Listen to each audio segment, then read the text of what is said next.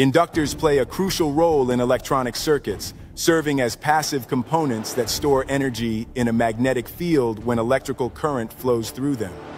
These components are made from various materials, including air, ferrite, and iron, which affect their performance and suitability for different applications.